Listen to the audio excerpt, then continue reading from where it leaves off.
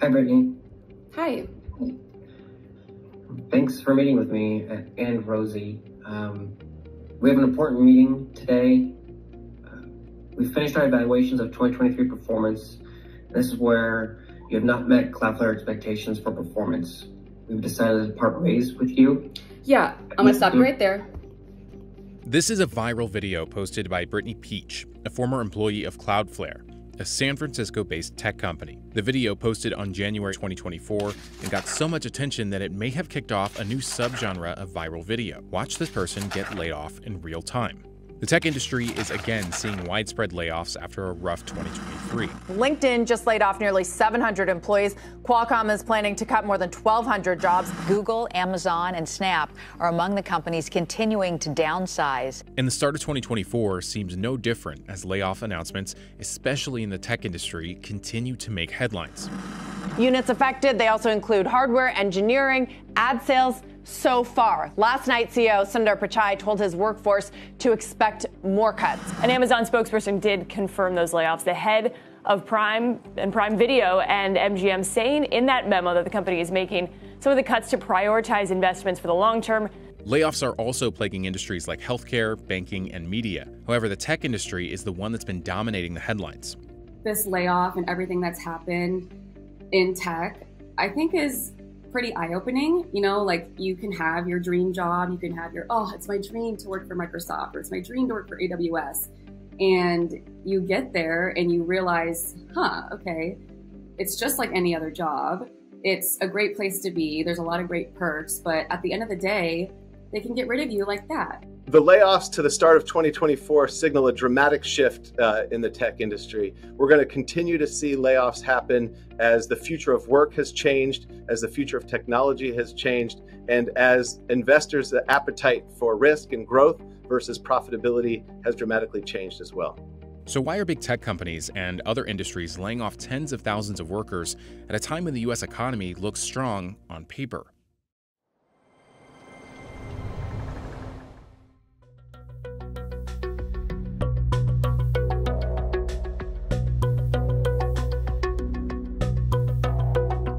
The start of the COVID-19 pandemic was a dire economic event, at least at first. The tech industry, though, boomed. In 2020, tech's top 7 companies added $3.4 trillion in value. The Fed's emergency moves to bolster the pandemic-hit economy, like cutting interest rates to near zero, helped boost tech stocks. This move helped the tech industry to expand and went on a hiring spree as people were confined to home. Amazon added the most number of employees during this golden period, peaking at 1.6 million employees in 2021. If you rewind before the layoffs, all the tech companies were really putting an emphasis on growth. And so capital was really cheap, so you could get loans, you could get money, access to capital was really affordable. And then you see as interest rates went up, and you start to see that growth in headcount didn't translate to growth in profitability, and access to capital became quite a bit tighter. You saw many companies start to hit the panic button. And so we saw these thousands and thousands of people get laid off all at once. And that was quite a shock. 80% of Twitter either left or quit or was pushed out, laid off, whatever you want to call it, and yet the website still runs. Do you think people are looking at Elon Musk and thinking, you know what? Do we really need all these people? I do give Elon Musk credit for this, for kicking off and making this acceptable with Twitter, but a lot of the big companies decided to get lean and efficient. This is where you kind of start to see the incredible leverage of what these tech platforms really have, which is they didn't need those people, right? They were hoarding the talent. It was an option bet, and it was a cheap one for them. Yeah, I ask every tech CEO, do you take inspiration for what Elon does? Yeah. And they'll say on the record, no, we don't. We would never want to do that. But in the group chats, they're all like, wow, that was an amazing move.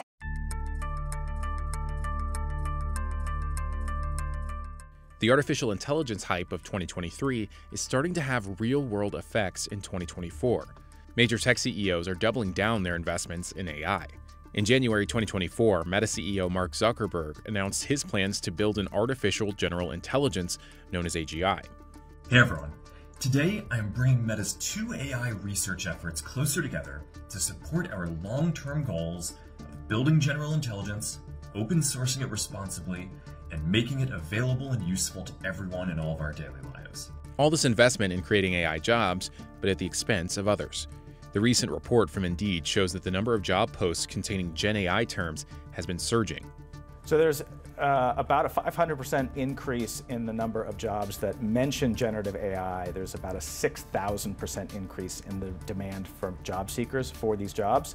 But there still is, I think, a mismatch the other way in that the total amount of demand for AI talent far outstrips the number of AI professionals. Every company in every industry is trying to figure out how to use AI in everything they do. I mean, AI is going to create a lot more jobs as well, but at the same time, I would say that there will be jobs that will be automated. So you think AI has already hit the business effectively? Oh, absolutely. Especially in the tech sector. I mean, they've been talking about it for years now. The fact that you have more companies moving toward artificial intelligence, and they're looking at the fact that as opposed to paying somebody $200,000, $300,000 a year to do the job, I can actually use artificial intelligence to do the job that they used to be able to do. This AI thing is real, it's not going away, and they can't have people holding them back. And so what they've been doing over the past year is finding places within the organization that they can trim so that they can get to a pace where they're shipping faster. So taking managers out, and then engineers who are skilled for a previous generation of technology, they're also leaving to make room for people who are more skilled for artificial intelligence. AI is definitely playing a role in the layoffs that we're seeing. Automation has increased efficiency for some of the workers who are able to utilize AI to make marketing decisions, to analyze data, to serve customers more efficiently and effectively. So AI is a paradigm shift that is changing the way people work and changing the priorities of tech companies. Right now, I don't see that there's a big impact from AI in these tech layoffs.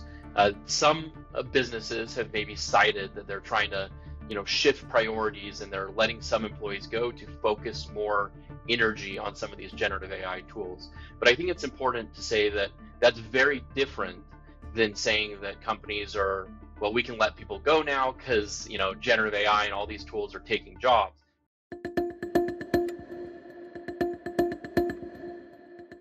The tech industry used to have this shiny image of having big salaries and unlimited perks, but the recent tech layoff stories have completely shattered that image. I really don't have any regrets about posting it or what's happened. I think the bigger picture is that I've been able to be a voice for people who have gone through something similar. The stories that I've received of people who were laid off 20, 30 years ago, and they still remember to this day how that made them feel. And it did not make them feel good. And I think that we should shed light on stuff like that so we can make a change. Otherwise, nothing will change. In my experience, the public sharing of things like one's layoff, I think, is partially due to the fact of the rise of social media, such as TikTok, even YouTube Shorts. People are becoming much more comfortable with sharing their experiences. And oftentimes, when layoffs happen, people feel shame when they are being laid off. In reality, though, oftentimes if people are being laid off, it's a failure of leadership of that company.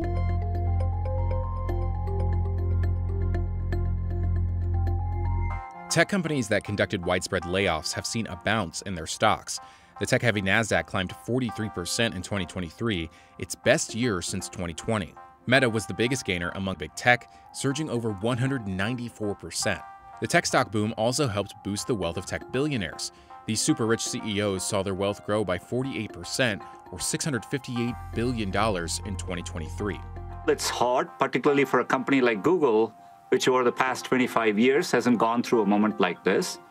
But, we've always deeply cared about our employees. Layoffs are not a sign of negative developments. They are, in some sense, a sign of positive developments, of a greater demand for their services and of automation and productivity improvements. Now we see the stock market reacted quite favorably to this round of layoffs. We see these record stock prices for a lot of these tech companies. And so the stock price, the investors really favored profitability, really favored this lean year that these tech companies had. And so instead of rewarding the growth that we saw and them all pursue years ago, they're now rewarding profit. And so the layoffs have continued. People have become used to them. And regrettably and sadly, it seems that the layoffs is going to be the new normal.